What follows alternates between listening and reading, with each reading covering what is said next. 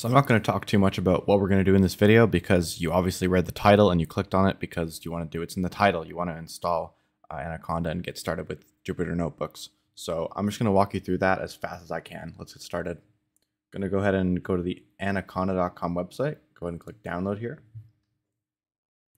After this is installed, I already have it installed, so I'm going to go to my file explorer here. Go and double click on this, the executable file. We're going to go ahead and click next through everything here.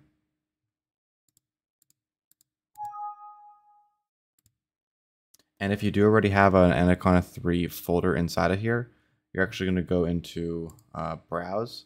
You're going to right click on this and you're going to delete it.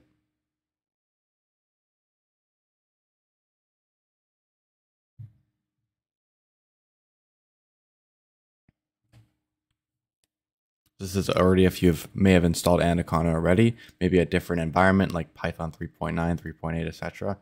And you want to install it on maybe 3.10, or you want to set up a different environment with different Anaconda, that kind of thing. So we'll let this do its thing. So once that's done, we can go ahead and click cancel here, and then we can just go ahead and click next, and this will work. Just leave this one checked for now. Go ahead and click install. So after that's done, after the installation is complete, we can go ahead and click next, next again, and then sure, we'll just finish here. And it'll bring us to these pages. We can just go ahead and click off of them. This is good for now. And then we can go ahead into our command prompt or our start menu here. We can click Anaconda, and you just go into the navigator. Also open the Anaconda prompt. So this navigator is going to take a while. It's going to load up a bunch of these con.exe scripts, and it's going to stop, and it's going to work after a little bit here. So what you can do at this point is sort of just wait, and then after it's done, we can test out Jupyter Notebook. Look right here. So we can go into our. So let me look around. Okay, we can go into our Jupyter Notebook. Right here, we go ahead and click launch.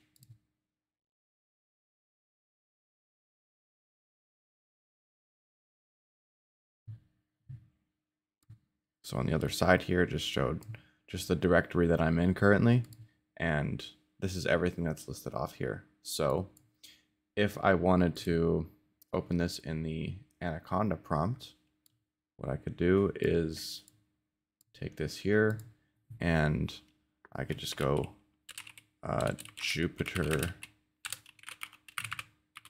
Notebook, just like that.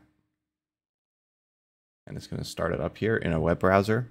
We go ahead and drag this over. And it's going to do the exact same thing.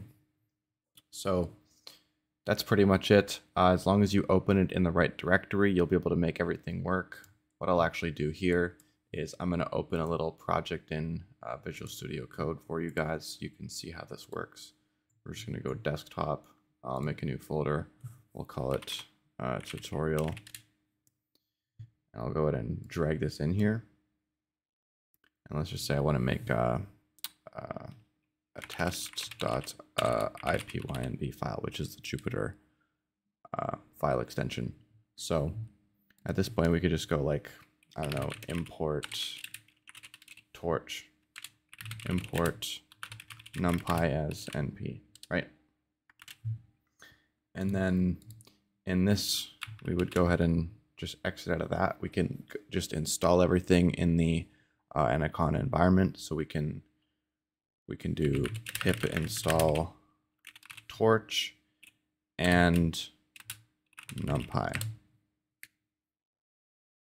Requirement already satisfied. That's great. So at this point, we can just cd into our current folder, which this is in. Let's open up a terminal here. So desktop tutorial, go in there, cd desktop, cd tutorial, and then we could just run our Jupyter Notebook in here.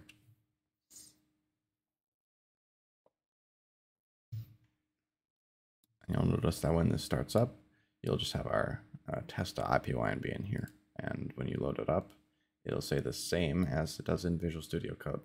So that's how you start Jupyter Notebooks with Anaconda, the whole process of setting it up. If this video helped you out, make sure to subscribe. You can always change your mind at any point in time. It's completely free. But yeah, awesome.